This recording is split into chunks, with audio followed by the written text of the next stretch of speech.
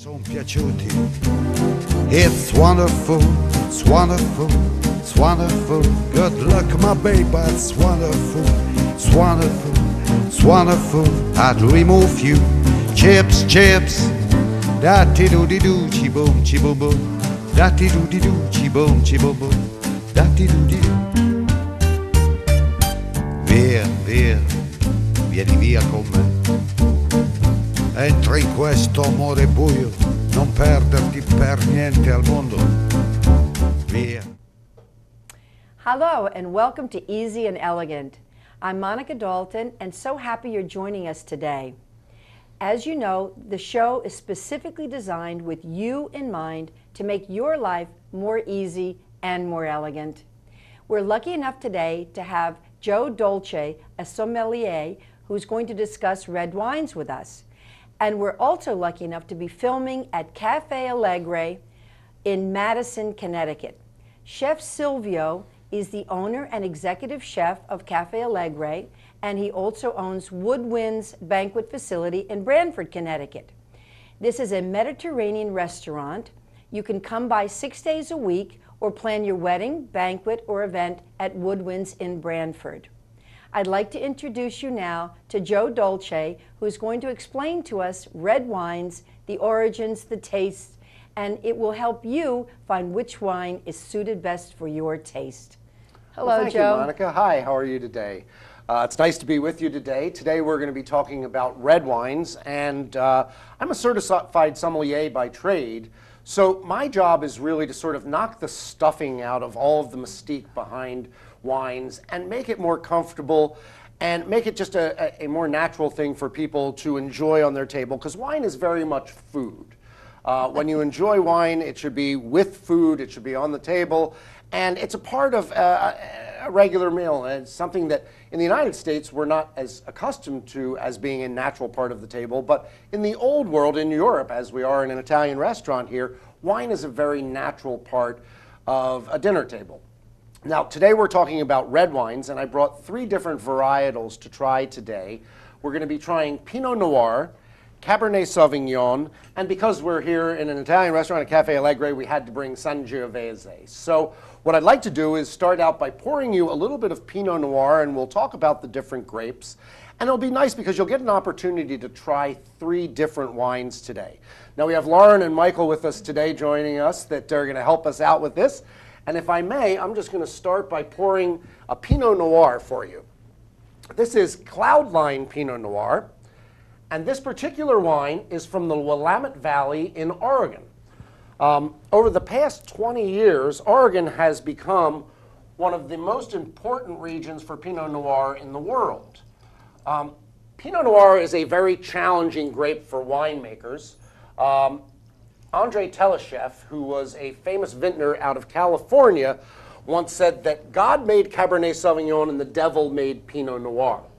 Pinot Noir can be rather finicky because it's very difficult to grow.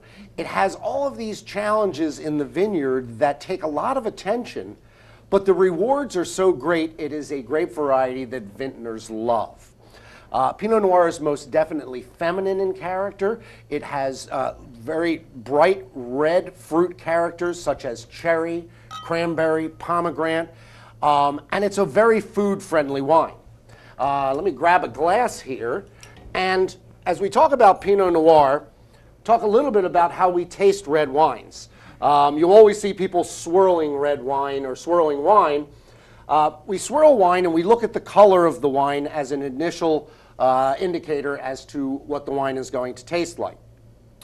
This, as you can see, has a very light color to it, very bright. A healthy wine is going to be bright. If you see a wine that's cloudy or murky in any way, that is suspect. You want a wine to be bright and lively. The other thing we're going to do is when we swirl that wine, we're going to smell it. By swirling the wine, we're releasing volatile acids. It's very simple. There are esters, ethers, and aldehydes in wine, and that's not important to know. But what that does is it brings a bouquet so that we can smell the wine. When you taste wine, 80% of what you taste is what you smell. All we can taste with our tongue is salt, sweet, bitter, and acid. And salt doesn't play an important way into wine, though in minor ways it does. So everything else really is associated with what we actually smell. So let's all smell this and see what you get. And one thing is important as we do this together today is don't think about being concerned. Think about what you taste and what you smell. And you know what? The sky's the limit because we all have different thresholds of things that we smell. Let's just ask that if Michael and Lauren and I went to a restaurant, would we look a little strange that we asked them to pour it and the words? I mean, I don't see people normally do that, but what you're saying, it seems so much better when you're going to taste it. Right. Well, think about it. When you go to a restaurant, the server or the sommelier will walk up with the bottle of wine, present it to you, tell you the vintage, and then they're going to pour you a small taste for your approval. Now, this was done originally for the host in medieval times to make sure that, one, the wine wasn't poisoned, because before the advent of bottles, you didn't have a sealed vessel. It was coming out of a keg, or a cask, I should say. And when you're tasting these wines, you want to know that the wine is in good condition. So the host is always poured a small taste to approve for the table before it is poured around.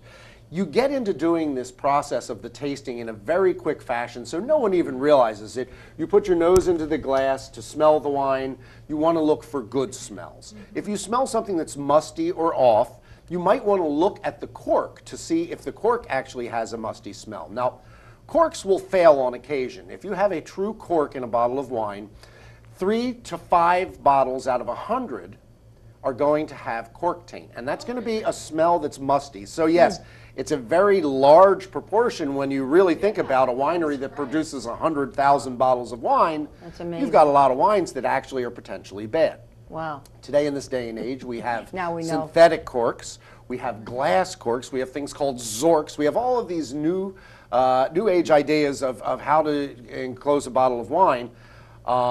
And the cork production in the world is actually getting rather limited. In the 1980s, the American wine boom hit. And when it did, the wine world really grew up with it. European wine regions that didn't really care about doing anything but producing wine to drink were now looking at it as a very viable, marketable commodity for their countries. So especially when we get to Italy and we talk about Italy, Italy didn't care the first thing about selling a bottle of wine to anyone. They made it to drink wine. Today, wine is a very big commodity, and it drives a lot of economies around the world. So, Pinot Noir, what do we smell here? I smell black cherry. Black cherry. Cherry is a classic flavor and smell that you will find in it.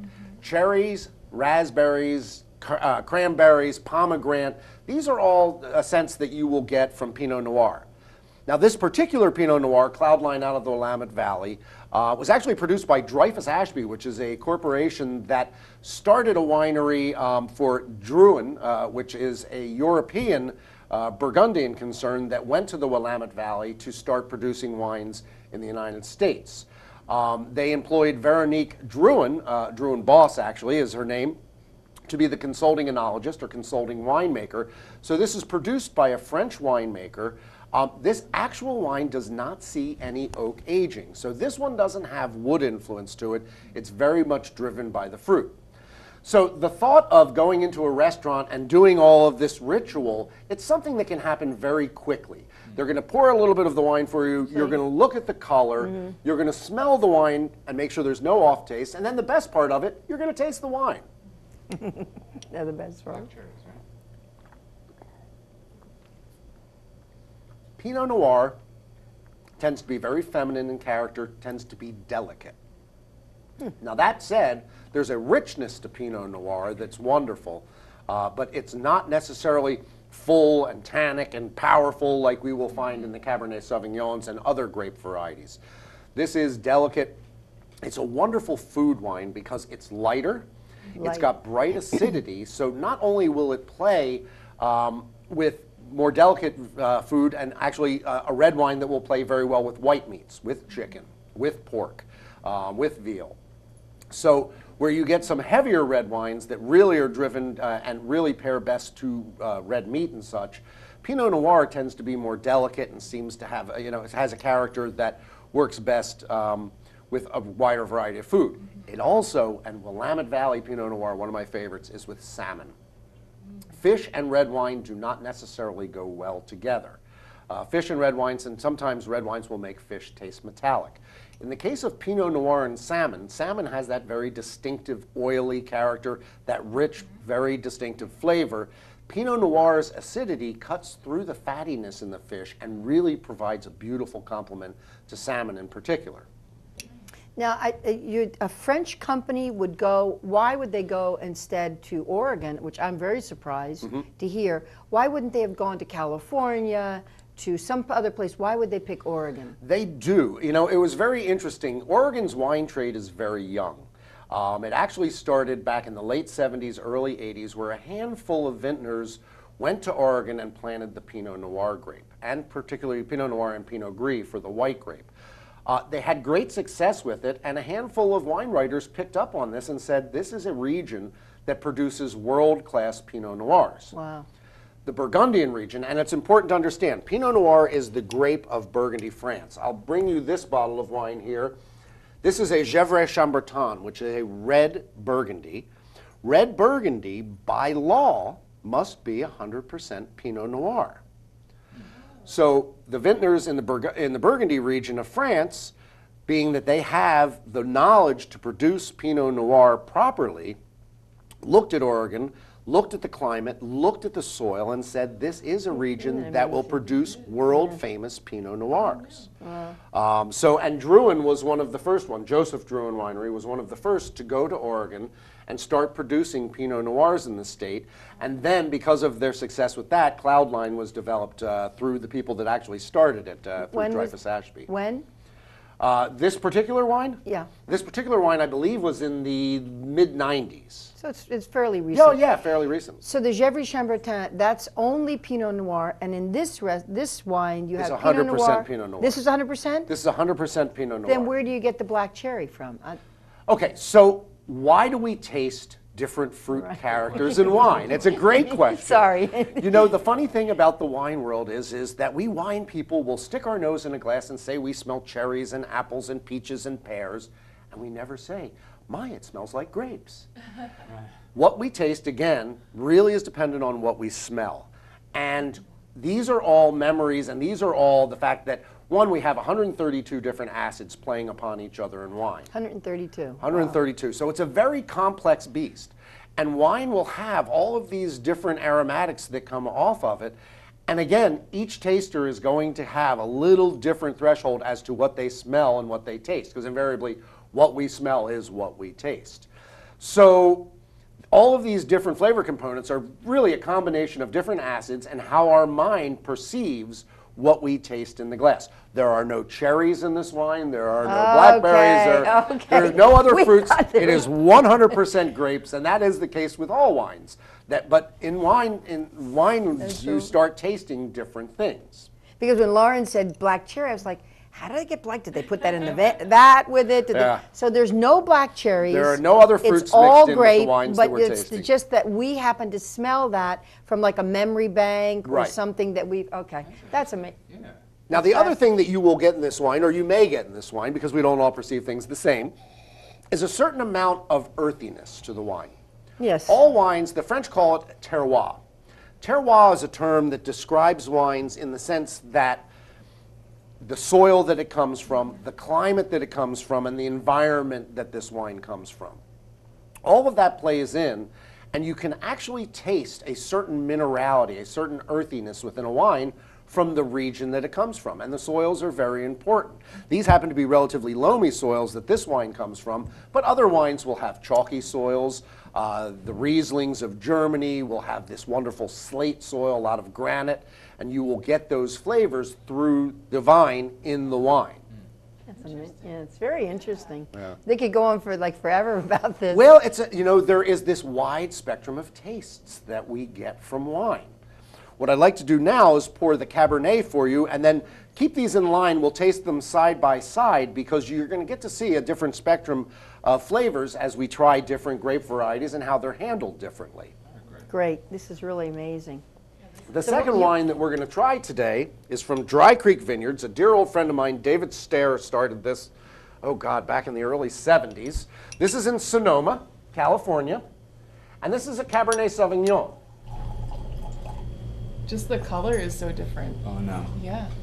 Now, many grape varieties start with ancient backgrounds. This particular grape variety, Cabernet Sauvignon, was recently determined, in fact, just as recent as 1994, we determined that Cabernet Sauvignon is actually a clonal variation of a grape called Cabernet Franc and a grape called Sauvignon Blanc. And that this actually occurred, I'm going to pour myself a little here, this actually occurred back in the 17th century. And it made its way from the south of France, because DNA testing has really changed the way we look at wines. Really? We now know. You DNA test a wine? We DNA test grapes all the time. Now DNA testing has changed the whole thing. With wines, the way you used to determine what a grape variety was by the actual shape of the grape clusters and the leaves. So we would look at those, and once they would draw pictures of them, and there are volumes of books that said, this is Merlot because this is what it looks like, this is Cabernet because this is what it looks like. Well, we've been fooled a few times, because invariably DNA testing has sort of stirred the pot, and we found out the grape varieties that we thought came from one origin actually came from another. And it wasn't until very recently that we found out that Cabernet Sauvignon is a clone of Cabernet Franc and Sauvignon Blanc put together. Wow. Now, Cabernet Sauvignon is the king of red grapes, no question about it, certainly in California and certainly in France. Cabernet is the king. It is the king, as Pinot Noir is the fitting queen. If you looked at a grape that was Cabernet and a grape that was Pinot Noir, would you see the difference in the grape? No question about it. The leaves look very much different. Cabernet Sauvignon's berries are slightly larger and much thicker skinned, where Pinot Noir grapes are much thinner skinned. Now, that thicker skin results in that astringent character that we know as tannin, which maybe we don't know as tannin, but when you taste a red wine, and young tasters will always go, "Ooh, it's too dry. I don't know what that is, that puckering character." That's tannic acid, a very important component in wine. It acts as a preservative. It lends structure to that wine. Tannic acid is very prominent in Cabernet Sauvignon grapes because they have very thick skins. You will also get tannic acid from the seeds and the stems of the grapes, as well as a little bit from wood aging. Now, the first wine, the Pinot Noir that we tried, the Cloud line, had no oak aging, whereas the Cabernet that you're going to try has 18 months in French oak. French oak is very fine-grained and produces wonderful characteristics. You pick up a lot of vanillin and a lot of spicy characteristics from French oak. We use American oak as well, Hungarian oak. There's numerous different types of oak that are used, but French is always the preferred.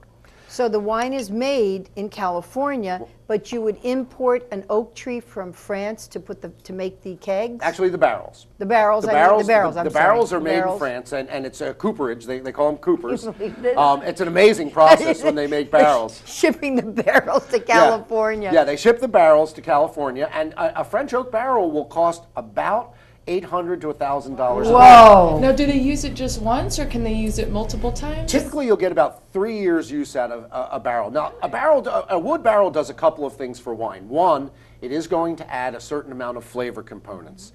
One, vanillin is a very big component, and then two, you'll get these wood spice characteristics depending on the char of the barrel, because a winemaker will call the cooper, the barrel maker, and say, I want a light toast, a medium toast, a full toast, so that they can actually manipulate the wine by the way they utilize a barrel. So if they're going to age the wine, they would age it in the barrels, and if the barrels are correct, good for 3 years, you're essentially getting one use out of that barrel. Is that right? Well, you actually get 3 years. You'll get 3 harvests out of it. Okay. And then it becomes a neutral barrel, and there is still use for neutral barrels.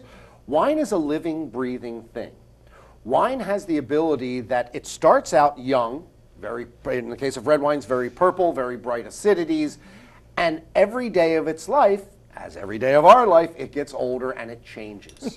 Slowly but surely, that wine is going to mellow, it's going to soften, the youthful acidity is going to get softer, and you're going to get different characteristics, and then eventually, this wine is going to go from bright purple to a little brick edge around the outside, and the color will change as you see it. And then you'll end up with a wine that invariably gets to the point where it just starts tasting tired, where there's no more acidity and the fruit dries up and all you get is tannin and there's not much to it. We never know what day in that wine's life is going to be the best day to drink it. And from you to me, it could be different. But if you had the opportunity to take a wine and taste it every day of its life, there would be that one day where it hit its peak for you. Take a look at the colors of these two wines side by side. Very different. The first indicator that you can see as far as the body of the wine, and I'm going to pour a little more cloud line for you, Mike, is that you were thirsty. That's all right. That's what it's all about. That's why it's here. It's amazing the difference. You can see the color differences in this. Whereas it's more translucent, the Pinot Noir, you've got this dark garnet color to the Cabernet Sauvignon. Again, we swirl the wine. And what do you smell? I definitely smell the oak. A little bit oaky. Yeah. You know what? Over the years, I've done so much wine writing, and I always try to come up with these crazy terms for it. I've come to the simple term wood spice. Wood spice. spice. I like It's that. a nice, easy way to say it. Now, vanilla is the other thing that I will write individually, because you do get a lot of vanilla character. You do, yeah. But and wood spice, you know, the descriptors are cedar, which we don't use cedar, we use oak, but cedar comes out of it, and you get these things.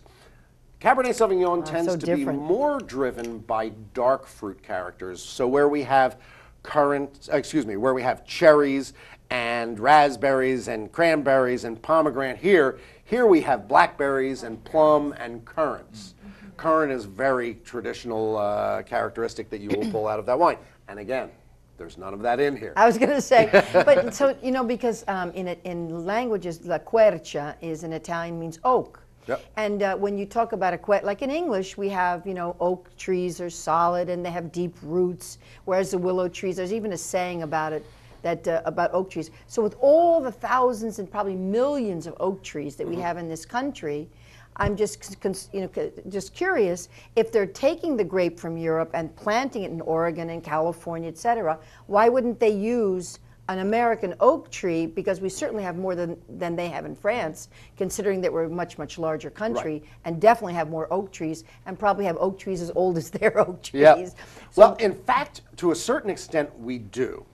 What happens is that French oak and Coopers, what they did was they take their staves, the oak staves, once they cut them, and they lay them out to dry. All right? They leave them in weather for a period of about 2 years before they make the barrels. American oak coopers have been taking the oak staves and putting them in kilns and drying them. That difference alone makes a big difference. Makes a big difference. What they were finding was American oak, dried in that fashion, was imparting a distinctive dill character that was not as pleasant as we wanted it to be in the wine. But they could do the same thing. They could They let are it now, now we're seeing American Coopers changing over to this technique, and it's working well. Of course, because we have so many. I was going to say. Yeah. So we are seeing it. American barrels tend to be used more often for spirits productions, bourbon. White oak is very common in bourbon, and they are used for different things. They're used in Scotch production and sherry production. Oh, thank you so much, Joe. That was really absolutely amazing. We'll be right back in a few minutes. All right, so the next wine we're going to try today, being here at Cafe Allegre, I could have not come without bringing a Sangiovese. Sangiovese is an Italian grape variety, and I'm going to bring this glass around for you here, Lauren. That is a grape variety that we know best from Chianti. This is from the Tuscany region of Italy, and Sangiovese, translated as Sangue di Giove. Sangue di Giove, which is the blood of Jove, who was the son of Jupiter, right? You and I looked it figured up. that out the last time we were together. We looked it up. Sangiovese is a very versatile grape. It is a grape variety, again, that we know best from the Chianti, the production of Chianti. Now, Chianti is this crazy wine that we know and we remember from the old straw bottles, which were known as fiascos, and it was probably an appropriate name because in those days, the Chianti wasn't all that good. But Chianti is one of these wines that ranges from being very light and simple everyday wine to very structured, rich, wines that have great lively, a great length, and they can develop over a number of years. Sangiovese is the base of that. Now, in the case of all red wines, there's a little bit of blending. With Chianti, they used to blend Sangiovese with a couple of white grape varieties, only because they had them and they didn't know what to do with them. Over the years, the laws have changed. Today, to be a Chianti, Sangiovese must be 85% Sangiovese, and then the rest can be blended in with other grape varieties, and that could be Cabernet and Pinot Noir, which weren't allowed previously. So here we are, Sangiovese. Take a look at the color. Sangiovese does not pick up as much color as Cabernet Sauvignon does. It tends to be a little more brick. Notice sort of the orange rim Now, around is this the an outside. older? Is this a little bit older? No, these are same vintage. This is a 2013. Oh, really? So it's actually 1 year younger than the Cabernet that you've tried. The color is so different. And again, similar characteristics. You're going to look at dark fruit characters here. Sangiovese tends to have a richness to it. That's excellent. You like? I love that because I'm not usually, I must admit, because it's a little too acidy for me, the Chiantis, but this is an excellent one. This one, and it's interesting because this one's made to 14% alcohol. It's almost made Wow. in an American style. And where is this made? It's made in This Italy. is made in Tuscany. Torburn is done from a larger production facility. But this is a great wine because I like it because it's got really ripe fruit components. good, isn't it? It's very food friendly and easy drinking.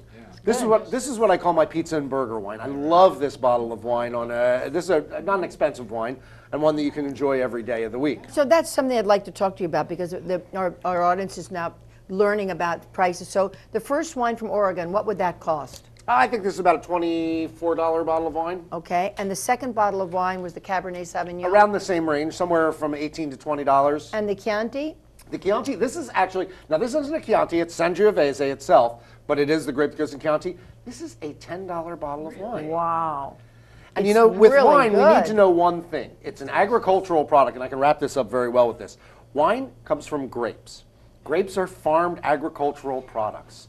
So that when it really comes down to it, we have noble wines that cost thousands of dollars a bottle. But the name of the game is that wine is an agricultural product, and a lot of it has to do with what the market will bear and the quality of the vintner, the region, and the place from where the wine comes from. So, it is easy and wonderful to find a great $100 bottle of wine. It is even more enjoyable when you can find a $10 bottle of wine that you can enjoy and that has the characteristics that are similar to those greater wines. Great. Well, I'd like to thank Joe Dolce so much for informing us. Amazing, amazing day. Chef Silvio of Cafe Allegre in Madison, Connecticut, and Lauren, Christine, and Michael Dugo, who've been wonderful helping us taste the wines. And we look forward to seeing you for our next segment on sparkling wines, soon to be on our channel.